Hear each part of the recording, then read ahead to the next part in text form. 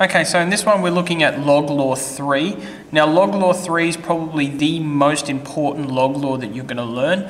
It's got some really important practical applications, especially in modelling and problem solving questions. Let's look at what it first looks like.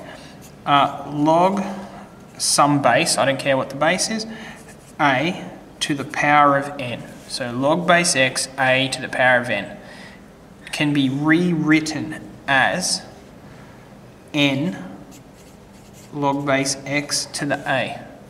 So that power, that index, can move from there out to the front, n log base x a. Now, practical example. So we could say that log, well, let's make it log base 10 again, so we don't need to write any bases here.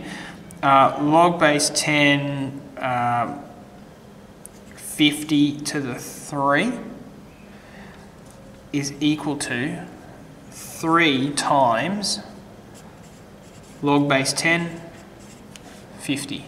Now this is going to be really useful, being able to get rid of an index and bring it out here and turn it into multiplication.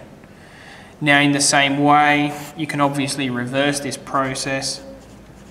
4 log base 10, 2 is equal to log base 10, 2 to the 4, don't need that base in there, log 2 to the 4, see that 4's come out here and become an index for the 2. And of course you can rewrite that, 2 to the 4 is 2, 4, 8, 16. You can rewrite that as log 16, log base 10, 16. So we can see here that 4 times log base 10, 2 equals log 16, using that log law. This one here, don't forget this log law, really useful. Log base x a to the power of n equals n log base x a.